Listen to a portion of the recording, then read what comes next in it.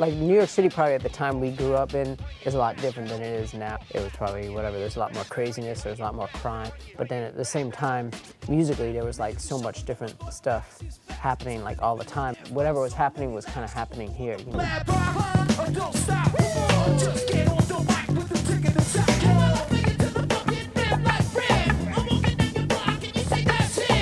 I think the thing that probably made us want to play music, all of us, is like going to punk shows and stuff like that. Like when you're around like the punk scene in New York, it's just so small. It was just like a handful of people and everybody was in bands and your friends are playing in bands, and so it always just felt really tangible to play music.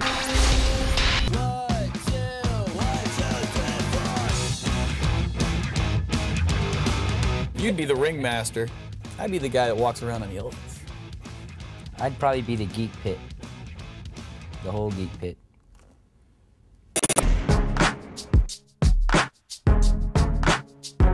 Man, I'm gonna tell them about my set right here, because this set right here, this is 50 Cent.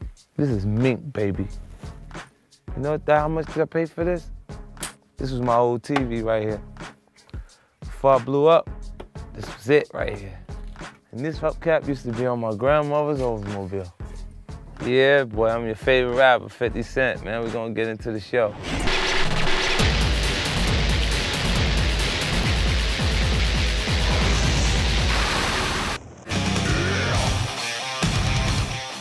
What's up, motherfuckers? We're here at Ozfest.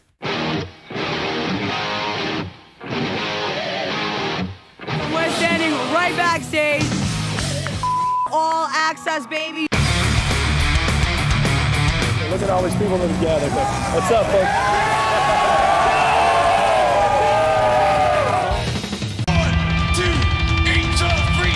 A lot of metal fans think that they're anti-authoritarian and, you know, very rebellious, you know, but when they actually are listening to heavy metal and are in the heavy metal lifestyle, they have all these guidelines, and it's very, very narrow. It's a bit closed-minded to think in that way, and our band has always been about challenging that and trying to widen that gulf.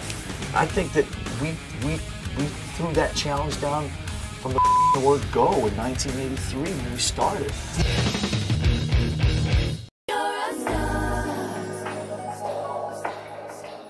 Selma Blair is a tad preppy. I was pretty much raised on Ralph Lauren and Burberry. A skosh unpredictable. She does voices and impersonations. They cannot handle who I am. But Selma puts her own stamp on every look. She doesn't need a stylist. It's instinctual. Style Star met up with Miss Blair in a private suite at the Beverly Hills Lux Hotel. I sure do have the gift of gab, huh? We gotta go. To talk fashion over a few cups of coffee. I love getting dressed up. Fashion makes you do crazy things. Put a bar across my face for that. Are you rolling? Because this is gold.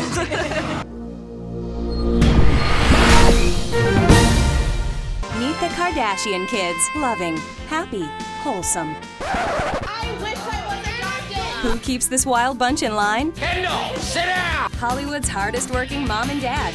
It's time for Parenting 101 Kardashian style. Hi, Bruce and Chris. I just found out my son's girlfriend is cheating on him. Do I tell him?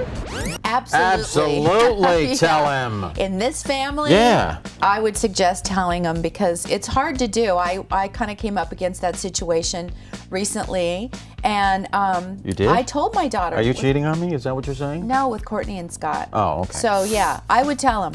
Yeah. I think it's better. Who wouldn't want to know? It's always bad to be the messenger when you have to tell somebody that someone's cheating. Courtney is so mad at me. Honesty is always the best policy.